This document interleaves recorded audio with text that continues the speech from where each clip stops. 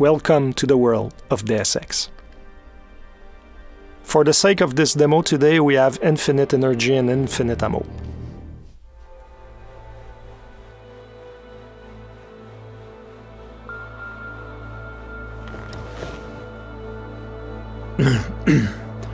Hold on. Shit.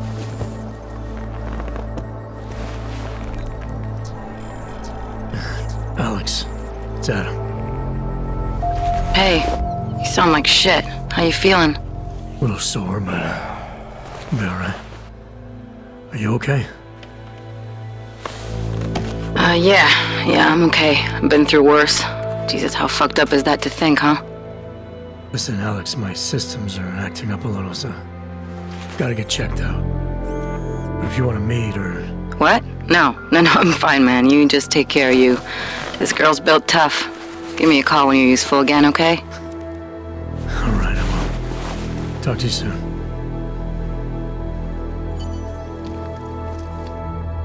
Open blinds. Good morning, Adam. You have one new message. From? David Sarif. Play it. Adam, it's David. I know it's been a while, but after what happened in Prague yesterday...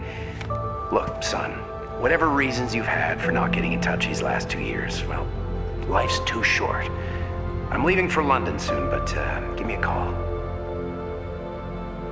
You saved his vidcall number? Yes, Adam. Just activate your TV system. Adam Jensen was caught in a terrorist attack, and now we're 30 hours later and we wake up in his apartment. Adam Jensen tries to recollect himself. He seems like he has some problems with his augmentations, and now he needs to take care of that.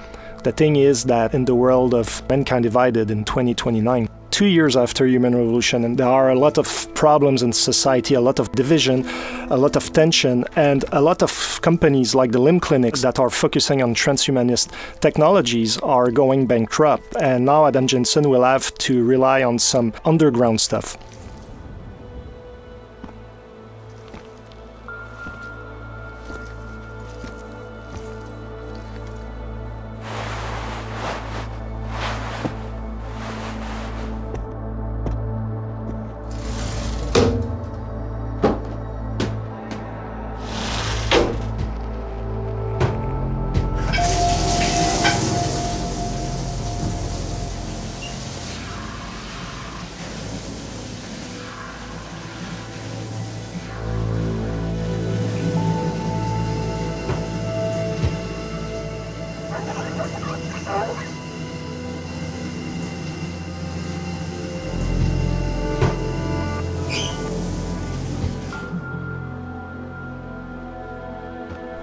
So Adam now is fresh, he smells good, he's clean, he's almost ready to go into his new adventure, but before we're going to look around a little bit his apartment. In true Deus Ex style, there are plenty of things to discover. There are a lot of readables, pocket secretaries, ebooks, computers, where we can learn about Adam Jensen's motivation, the organization he's working for, the state of the world. There's also a lot of emails that he can read, some of his colleagues at Task Force 29 asking him to go see them, etc., etc. We're not going to show all of the details today in the apartment, but for instance, here we can go onto the television, we can watch the news, or you can even call back your old boss David Sarif, and that can unleash a totally optional mission that is not part of the critical path experience. But for today, we're going to focus on the main adventure and go out in the open.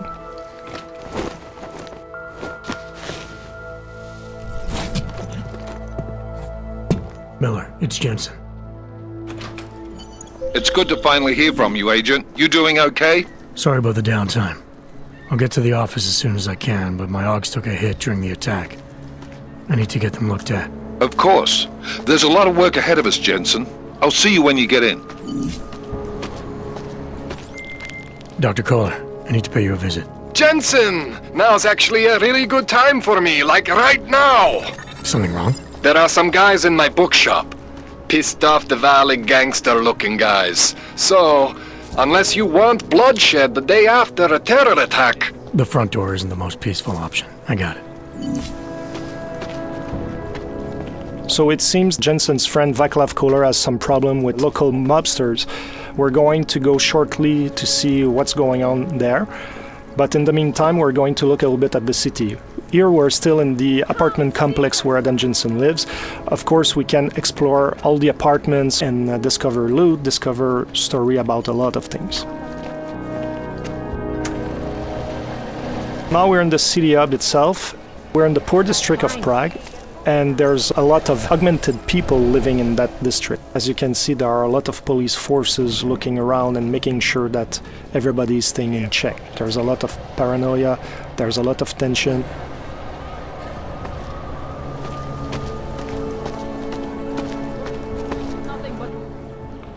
License, permit, voucher, document of authority, temporary pass, travel coupon, and/or certificate of authenticity. Good old days, we'd just ask for ID. Good old days are gone. Haven't seen one of these before. Orange level. You are some kind of badass? Just someone with a job to do. And the tools to do it, obviously. Go on through.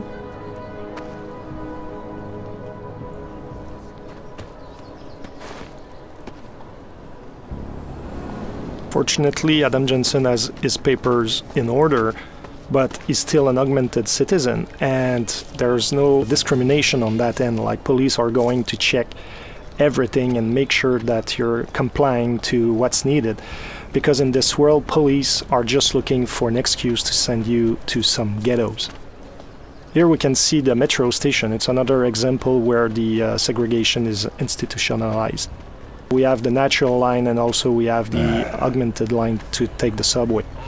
If you take the line for the naturals, chances are that the police are going to ask your papers and they're going to arrest you. But if you use the line for augmented citizen, you'll be able to breeze your way through and get to the district you want to go without being bothered. In true Deus Ex fashion, you can talk to all the characters in the world. You can learn more about their own stories, about some of the things happening in the world. You can also get some hints about certain places, etc. So it's up to you to discover all these things. Now we're getting close to our friend Vaclav Koller, and we're going to show you some of the options to get to him. There are always more than one way to get where we want to go. There's a blockade here. Let's see what it is. Doc Larry, show me latest papers. Otherwise you cannot go through here. I know the drill.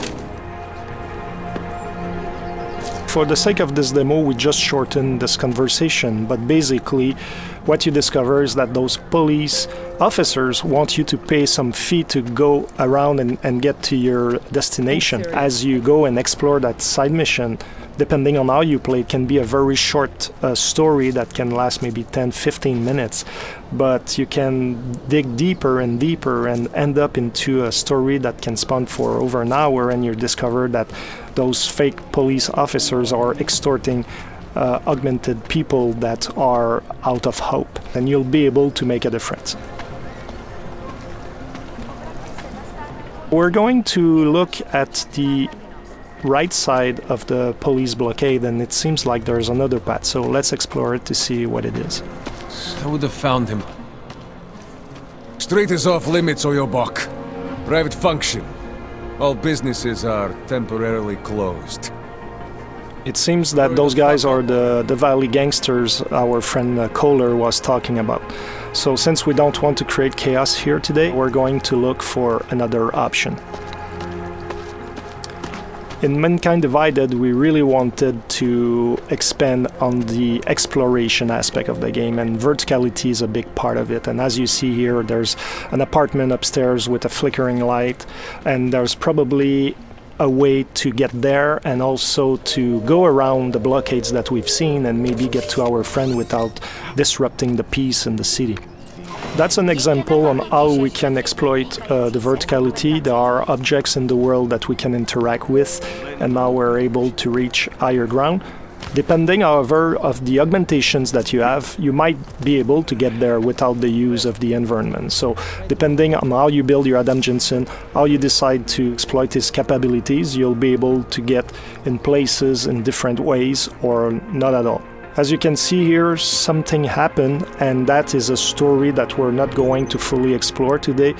But as you play the game, you'll be able to understand what happened with those people. Hacking is back. Like in Human Revolution, you have to go from one end of the network to the other end. But this time around, security systems have more protections that you have to overcome, like booby traps. But also as a player, you're going to have more softwares to use to try to circumvent the challenges. I can tell you that this time around the gameplay is going to be more tactical than it was in the last game, so it's going to require a little bit more skills to hack some of those networks. Let's continue to our friend Koller. And yes, Adam Jensen loves air vents. Exploring all around and all in the little corners of the map is really important because you can find a lot of loot, a lot of secret things. And here, for example, we have a pocket secretary. We're not going to open it today, but it's just to show you that those little devices have codes, passwords, things like that that can allow you to get to secret places that otherwise would be more difficult to reach. So now we've passed our friends, the Davali mobsters, and also we passed around the police blockade, and now we're getting close to our objective.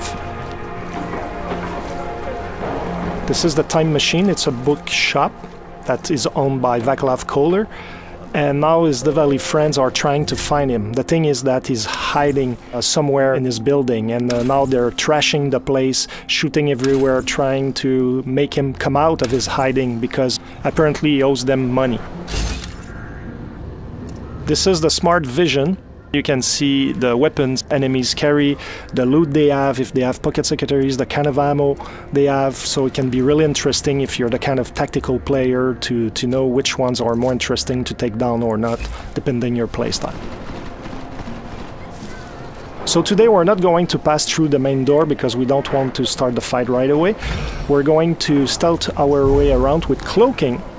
I was talking about verticality, so it means that when you fall from higher ground you make more noise and enemies can hear the noise you're producing. So even if you're using, like here, the cloaking, even if they don't see you, they will hear you. So it can be a very good idea to combine different augmentations together to have an added value. So in this case, not only you're totally invincible, but people cannot hear you at all. So you're the perfect stealth agent.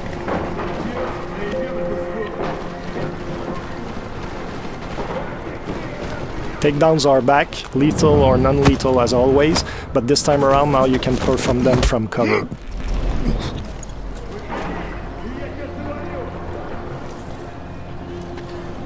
We avoided the main entry point to get to our friends, so there's the delivery entrance here, but the door is locked. We're going to look for another option to get in. It seems that we have an opening on the roof. And what is important is that when you get to a location like Koller Time Machine, there are always more than one way to get inside. Looking at your environment is really key for your success. Now we're using the Tesla gun arm, which is a new augmentation that Adam Jensen has, that allows us to take down enemies non-lethally. And when you fully upgrade this augmentation, you can take out up to 4 enemies at once. It can be really interesting, especially if you're a non-lethal fighter. I love cats.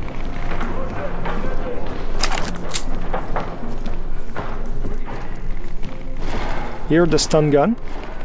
As you're going to see, it has a similar effect as the Tesla gun arm, but it shoots one single bullet at once, and you have to be at very close range to hit your target. So depending on your gameplay style, you might want to invest in the gun arm, or you might want to keep those praxis points for other augmentations and rely on the stun gun. So it's really up to the players to really craft the Adam Jensen they want. Here we could have gone through that bookshelf that is on the side and we could have climbed up to the second floor. But for today's presentation, we're going to take a different path.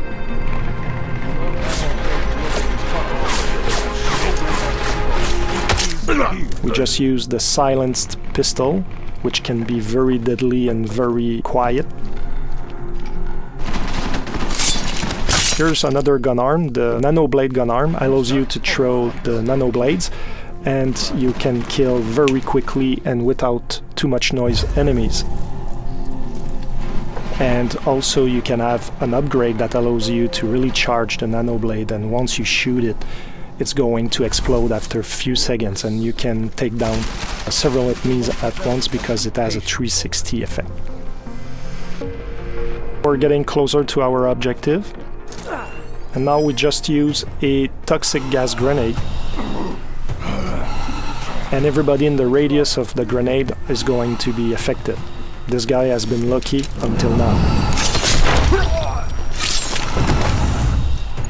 Fortunately for this demo, Adam Jensen had the augmentation that protects you against it, otherwise you would have suffered from the same consequences as our Diwali friends.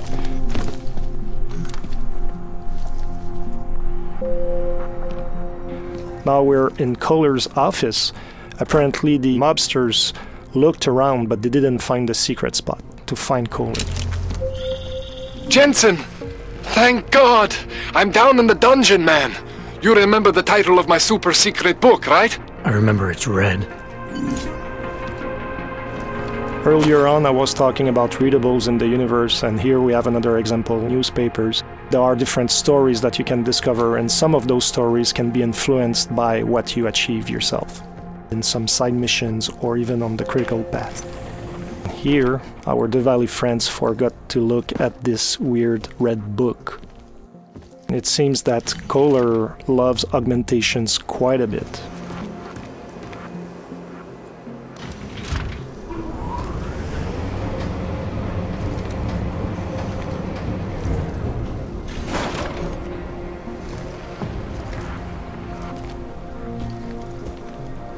Here's Koller's lab. And I was talking about exploration earlier. There are always secrets to find, and here you have another example. Jensen! My favorite techno wonderkind! Sorry about the goons, man. They didn't give you too much trouble, did they? Nothing I couldn't handle.